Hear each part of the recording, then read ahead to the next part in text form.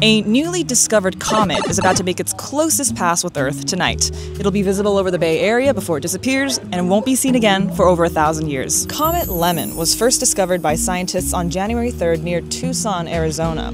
Experts are calling Comet Lemon to be the best and brightest comet to view from Earth this year. If you want to see it, Gerald McKeegan, an adjunct astronomer at Chabot Space and Science Center in Oakland, told us to head to a dark location as far away from city lights as possible, around 45 minutes to an hour after sunset. He highly recommends using binoculars, because the comet may be difficult to see with the naked eye. I don't have binoculars. That said, the first atmospheric river of the season may put a damper on viewing as the storm is projected to sweep through the Bay Area on Friday, so it might be cloudy tonight. But the good news is you'll have plenty of opportunities to try again. Comet Lemon will be around through November 3rd and become slightly brighter around October 26 or 27. After that, it won't return to the inner solar system for at least 1,300 years, so don't wait this month. Head outside and look up.